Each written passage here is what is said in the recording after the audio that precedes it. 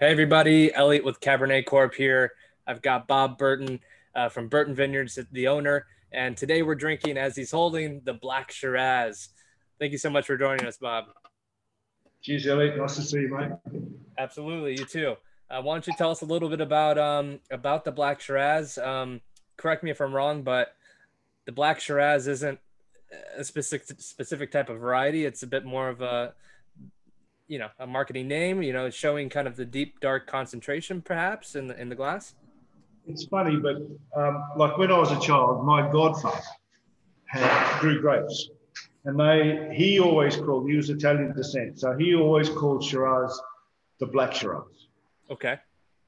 and that's always been in my mind. Okay, so he used to call it Black Shiraz, and that was because Trebbiano was called White Shiraz. Oh, okay. So if there was actually a rationale behind it, but this is going back in the 50s. Sure. So Yeah.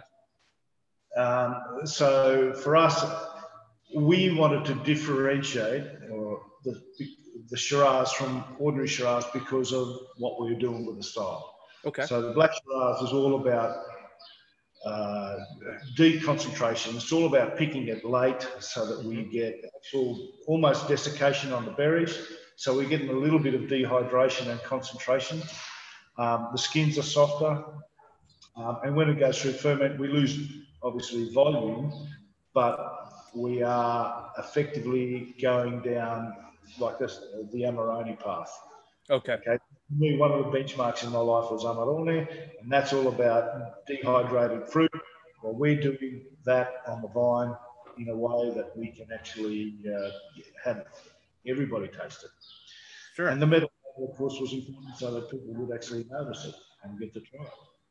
Nice. Nice. And so in terms of that dark, deep intensity that you're just talking about, what am I getting on the nose and palate here?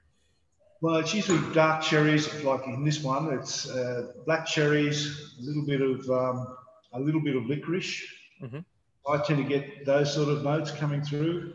Um, if you wait and let it sit for a while, it's sort of there's a little bit of a fruit cake, like Christmas cake. Do you have Sure. Christmas Yeah. Yeah. Yeah. cake? Absolutely.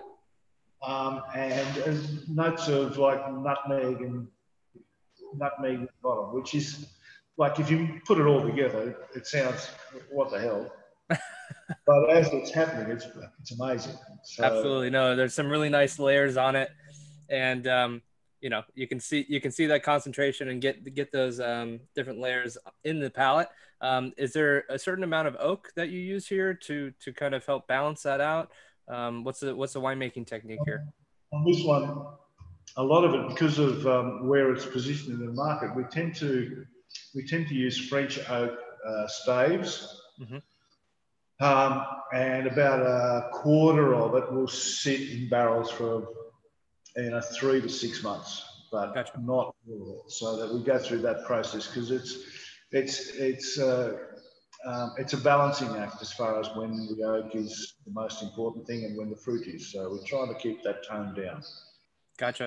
Yeah, no, it's not over oaked by any means. You still get the depth and concentration without having to be too wooded. Yeah, and it's got a nice finish on the palate. So it's got length.